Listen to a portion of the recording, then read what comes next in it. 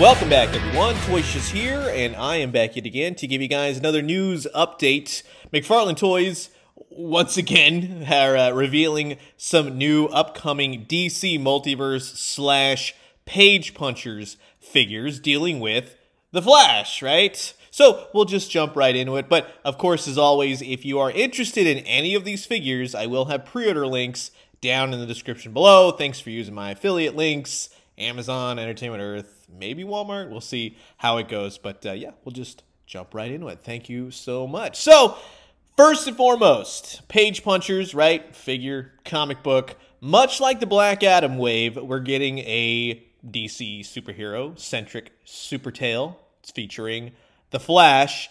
And Flash is looking very, I can't quite put my finger on it.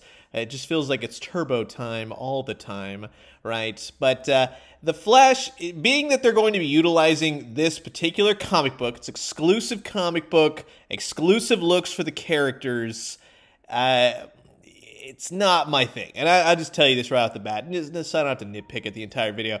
These are not for me. This wave is not for me. I like kind of sort of what they did in some aspects, but if we're going to go off The Flash just in general, he's not the Flash. I've got a better Flash. I like Barry Allen in more of the traditional look, right? Even if you have to go to the new Jim Lee 52 look, it's just, that's what I prefer more so than this. You know what I mean? Next up is Ryan Choi's The Atom. And when I first heard that, I was like, oh, cool, they're making The Atom. Ryan Choi, it's a different Atom. It's nice to see. The Atom in general is nice to see. Now, this one I think fares a little bit better for me. Overall, though, this is going to be, when I see it in store, I see it in hand, I'll make the decision. However, I do like, one, he's got extra hands, and two, he's got this little atom particle effect that plugs into his back and kind of goes around him in a circle. Like an atom, right? Man, they're being literal these days. But the colors are okay. There doesn't seem to be too much paint. He's got offset pins.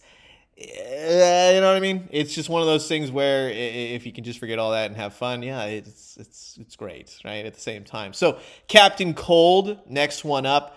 Great to see more Flash villains. Villains in general. I think a DC Multiverse is lacking in villains and female figures.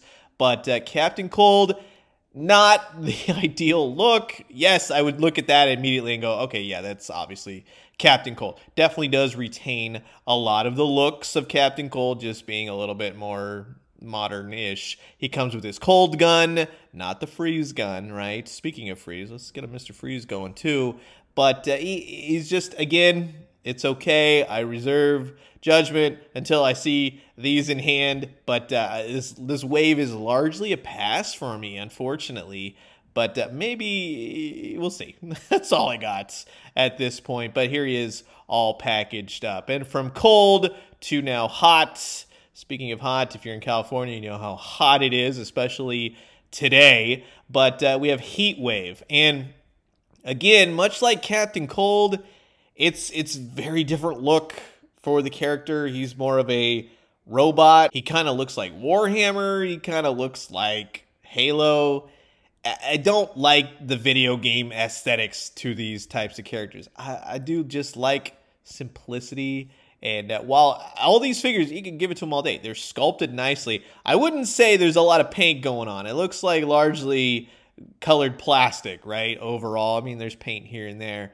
But I like the big cannon arm. I mean, it's different enough, but yeah, not different enough for me to be like, yeah, home run, woo! Let's get this guy in spades, right? So here he is, all packaged up as usual. The packaging looks nice. I like it. It's just the big names right there. Heatwave, his comic book, and yada yada. You get the idea. Now, there is also supposed to be a mega fig for the Gorilla Grodd figure, as you can see from the comic book cover. So expect more news on him whenever he pops about. Like I said, I'll put all links down in the description below. If Grodd pops up today, next couple days, look for his link down below. But if you don't see it, yeah, it's just because it's not available just yet. But that's going to wrap it up for my look at the brand new wave of Page Punchers for DC Multiverse. And you've heard my thoughts, and now I'm curious to know yours. Comment below, let me know. Let's talk everything DC Multiverse / Page Punchers. And I'm going to leave you guys with that. As always, drink some great coffee, eat some great food, but most importantly, remember, hey, you know what? If you don't like this wave, there's more on the way, and that's pretty good, right? Save your money, get the ones that you really like. That's what collecting is all about. And when you do, let me know what you found. I'll talk to you guys soon. Adios.